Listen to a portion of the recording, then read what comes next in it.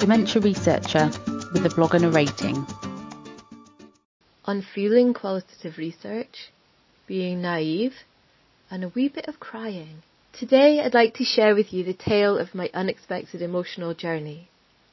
During my PhD project with carers of people living with dementia, I learned how it felt to do qualitative research with people who are living through some of their most difficult moments. When I was very young, in PhD years anyway, and I was planning my project, I knew that some of the conversations I would have might be difficult. I knew that I needed to build rapport and connect with participants in my study, and I'd read about how to end my data collection phase. And so, I carefully created a data management plan and composed an ethics application that detailed the ways in which I would signpost participants in distress, find ways of avoiding harm and protecting their data. Then I wrote a fleeting nod of a statement that went along the lines of ensuring that I had my own support network should times get tough. This was perhaps the point at which I would change things, looking back. Once the project was approved, I began to recruit participants with my slightly simplistic idea that I would interview them, gather in-depth information about their lives. Then, at the pre-arranged endpoint of the data collection phase, I'd wave cheerio with a folder full of data under my arm. The thing that I had completely failed to really reflect upon was not that the participants were all actual human beings, but that I was too. It seems almost funny to me now to look back and realise this incredible oversight. I could perhaps blame a little bit of it on trying to live up to the old-school proper researcher image, in which objectivity and distance reigns supreme. Well, given that as a qualitative researcher I don't actually subscribe to that narrative, I probably can't realistically hide behind it. In reality, I was just naive. And so, what actually happened during the course of collecting data and analysing it with these real live humans, let me tell you.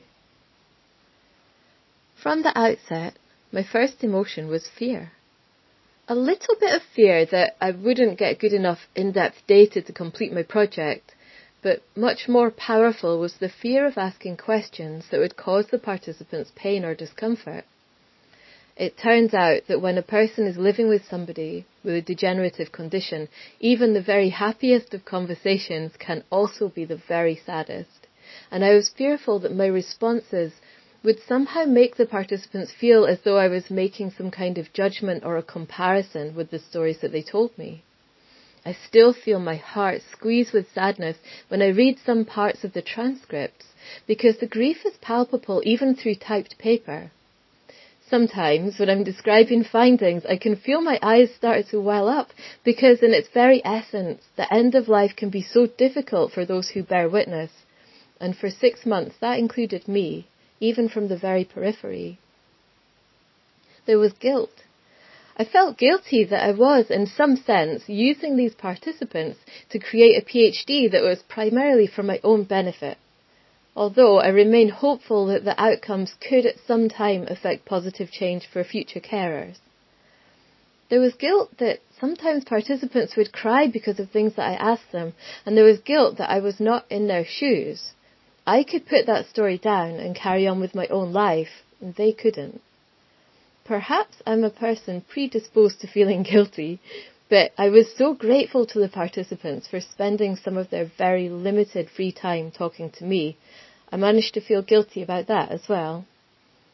Gratitude was a massive part of my emotional ride, and I still feel extremely grateful for the participants who gave up their time to share their experiences with me and for bringing humour into even the hardest subjects. Then there was anger. Even almost a year on from the first interviews, the injustice of some of the experiences the participants had still sends a shiver of frustration down my spine. This belief that the same problems I faced 15 years ago working in social care are still underfunded and unresolved. During these parts of the interviews, I can hear myself being unnaturally quiet in the recordings because I know I was concentrating hard on not interfering with the participant's story. But at times my responses were far from objective. I was, from the start of my PhD, aware that what had brought me to my research was a sense of wanting something better for the people that I was researching. My personal experiences of working in home care hadn't all been fantastic, and some part of me was probably on a mission to find a solution to all of social care's woes. As I listened to the participants' stories, the return of the frustration I felt as a social care worker was formidable and unexpected. I wanted to protect the participants. I wanted to rescue them. But of course, that's not within my power or funding, and I wouldn't have thought the people I spoke to would have welcomed a surprise rescuing anyway.